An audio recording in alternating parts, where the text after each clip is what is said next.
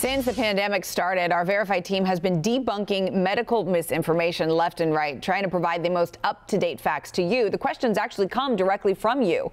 Our latest one, should you get the coronavirus vaccine if you're feeling under the weather? Evan Kosloff has the answer.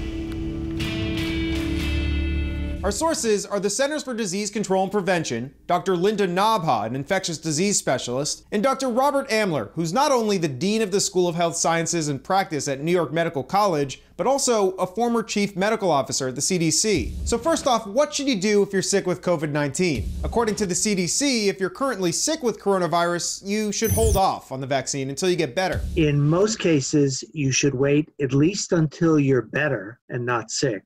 A minimum of 10 days because of isolation. If you've been treated, say with monoclonal antibodies or other medications, you probably should wait longer. So we can verify that yes, you should wait to get the vaccine if you're still sick with COVID-19. Okay, what if you don't have COVID-19, but you've got the cold or the flu, or you're just not feeling well? So you've got a runny nose or a very mild cold, I think it should be fine for you to go ahead and get that COVID vaccine.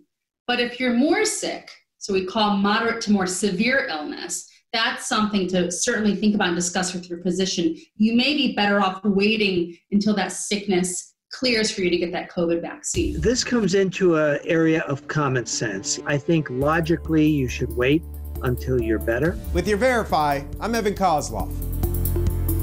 Do you have something you want us to verify? Send us an email to verify@wcnc.com.